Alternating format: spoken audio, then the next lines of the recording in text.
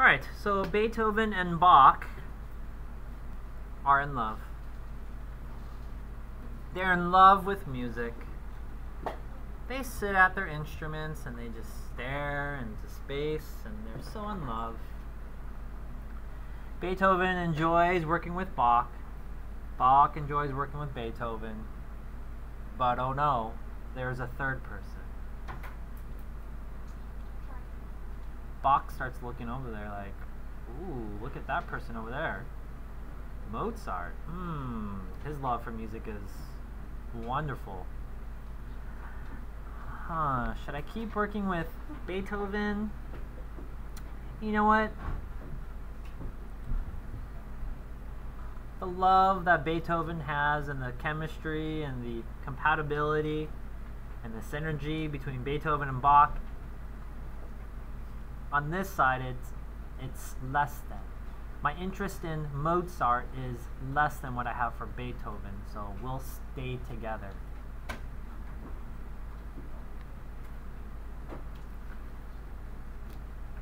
But if the situation happens where Beethoven and Bach are working one day at the park, and Bach sees Mozart and says, oh, my interest in working with Mozart is greater, it's greater, I'm going to split up with Beethoven.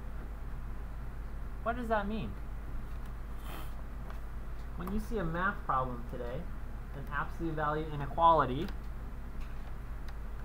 class, what symbol is this? Greater than. Are they going to stay together or split up?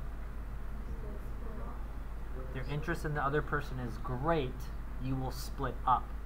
Now, split up does not mean what we learned yesterday. Yesterday was to isolate the absolute value, and we broke it into a positive and negative. Yes? Yesterday's lesson? The splitting up means when you graph its solutions, it's split. So again, the big idea that I just showed to you in that story is the inequality